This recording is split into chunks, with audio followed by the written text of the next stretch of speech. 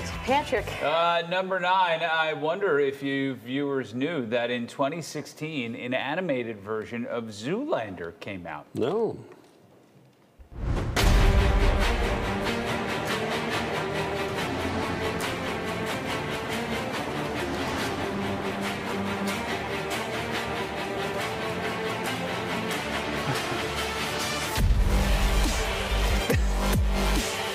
We got an emergency! Chillwave, Magnetic North, Helvetica Bowl. You probably didn't know about it because it was only released in the UK and Ireland, but now Zoolander Supermodel is available on some platforms here. It's about an hour and a half long, and it's basically a bunch of episodes strung together. Ben Stiller, Owen Wilson, Christine Taylor, and the late Jerry Stiller are joined by a lot of other big names like Jenny Slate, Nick Kroll, Patton Oswalt, with celebrity cameos from people like Tim Gunn and Katy Perry. Didn't know that. Wow. What do you know? Number 8, when sustainable style meets streetwear, you get stuff like this. Handbags made from old sneakers.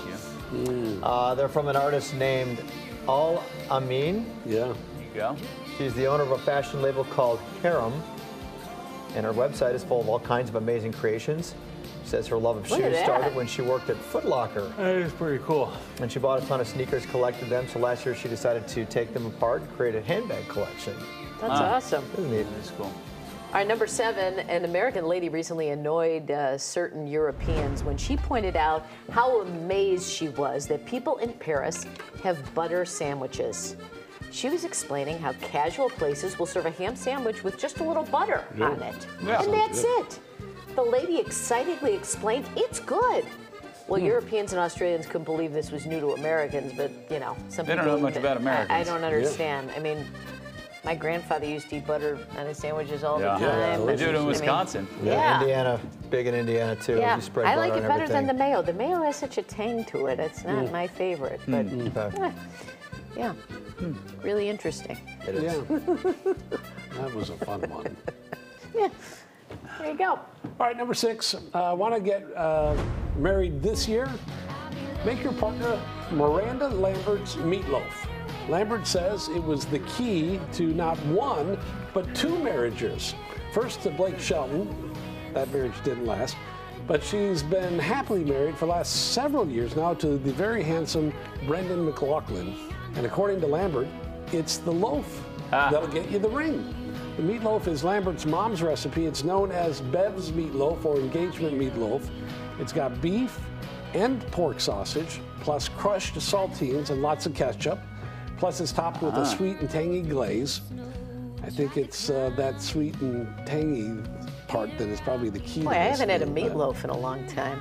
Yeah, I gotta try So the that. sounds loaf fun. gets you the ring, and what gets you the divorce papers? Maybe we ought to figure that out before it's too Right. late. Yeah. Before we need to break out that meatloaf again. Yeah. Short-term gain, long-term pain. Interesting. Number 5, we're looking at car seats from the 60s and 70s. This is back in the day when mom and dad smoked in the car. Windows rolled all the way up. And they shoved all the neighborhood kids in the back of the station wagon Yeah. to get them to the park. No seat belts. Yeah. There were no real regulations. And you just kind of piled in there, remember? Yeah. That worked. I bet they survived. complained about that the entire time. Yeah. There's no room for my beer bottles in here with this damn seat. Where am I going to put my cigarette out? Look at that one. Yeah, he's just laying on his Perfectly back. safe. You know how much fun riding in cars is. Oh, Yeah. Yeah. there you go. That's fine.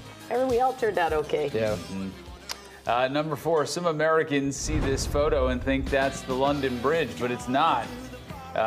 This is the London Bridge, and it's actually pretty boring. The first one is called Tower Bridge, and is obviously the more grand of the two. They both cross the River Thames.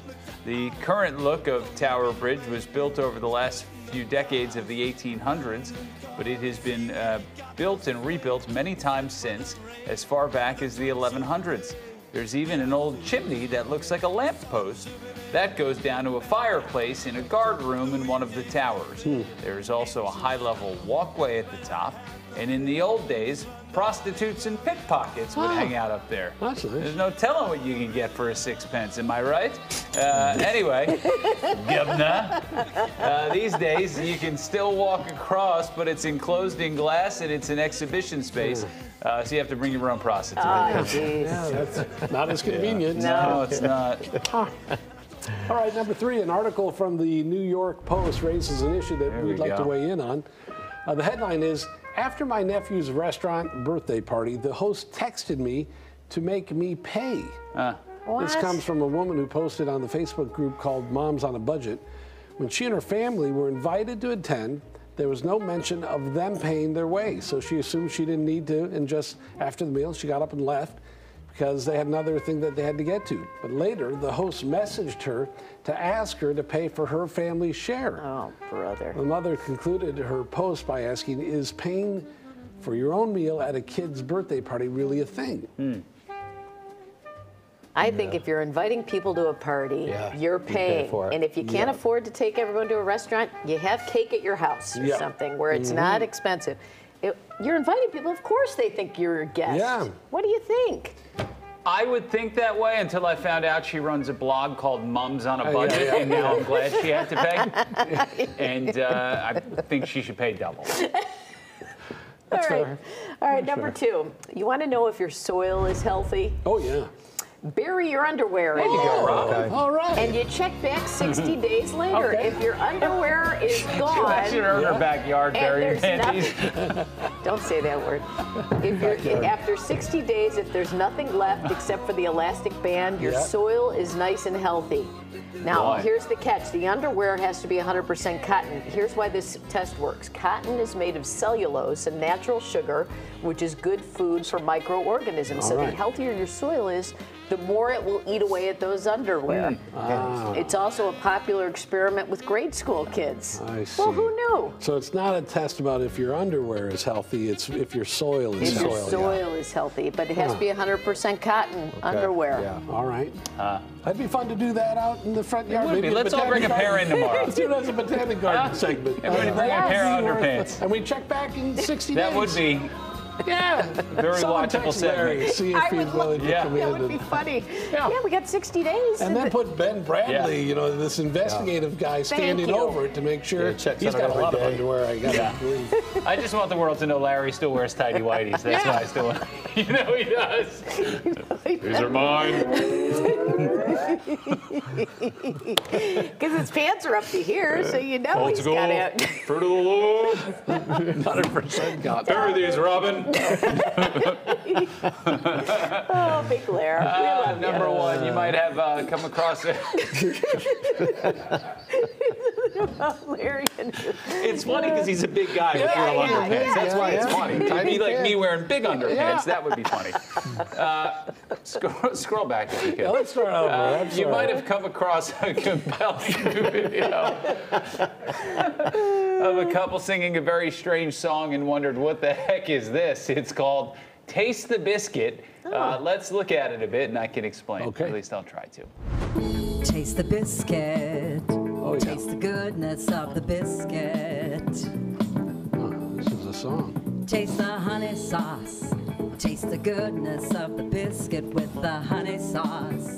This was big a long time ago, right? Yeah, we had That these people on the honey show, I sauce on think. me. I don't like the way I don't it remember any of tastes this. like Oh, she chicken is wings. selling it, though. Whatever Yeah. she's selling, her biscuits, she's selling it. Taste the biscuit. Good biscuit doesn't need Taste much the salesmanship, goodness of the really. It sells itself. biscuit.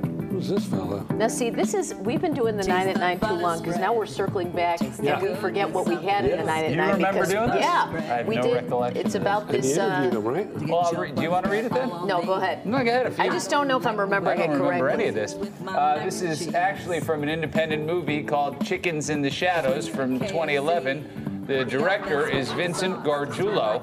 It's a feature film mockumentary about a legendary pop duo called Toasters and Moose, better The premise is that Toasters and Moose, formed in 1979, put out one album and disbanded. The mockumentary picks up 30 years later as their old manager has brought them together again for a 3-day tour of Northern California. In real life, the clip of the song Taste the Biscuit has gone viral a few times now. Toaster and Moose have even gotten some live gigs lately. You can check out Vincent's website. He has a lot of cool stuff on there. And he's fun on the socials, the Instagram, and the TikTok. I could tell you wanted to try the potato wedges. Is this coming back to you, Robin? Are we telling the story correctly? There was a different one where the people did a commercial in their store that we talked to those people. But this one, we did show this song before. Yeah. I remember. I remember that commercial though. Yeah. That's a lot of show. Listen. It's a lot of show. We've never been the best with record keeping. But it's around great here. seeing it again. Yeah. Boy, look how I had happy a two-tone everyone is. goatee. Right? How do you do that? How do you get the middle hair different color? Taste the biscuit. You digest the Taste center there. goodness of the biscuit. Boy, everyone's involved. I can see why this is a hit though. It's catchy. It is sketchy. I think Taste the it's goodness like one of There's a those- lot of biscuit innuendo with in the this honey song. sauce. I feel like there's some hidden meaning. I didn't even No, stop I to didn't think even Biscuit about go really it. there, biscuit? but that's. I Proverbial don't biscuit. like the way Well, the way she That's is selling my it, chicken it makes more wings. sense now. Get And none this of that guy, a honey couple sauce former on me. lovers back there. I don't like the way it tastes. That's a on night my and chicken